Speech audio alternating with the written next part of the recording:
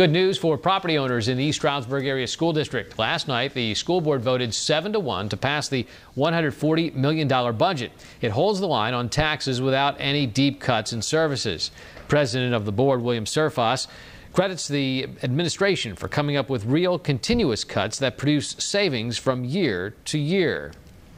Zero was a nice idea, and it didn't seem very realistic 6 months ago, but as we started getting closer and closer to this date, it was, we can do this, and we needed to come in at zero. We needed to do that for the taxpayers, and we needed to do it in a way that didn't impact the students. Surfass also credited the teachers union for agreeing to freeze teacher contracts in the coming school year. It resulted in a $1 million savings.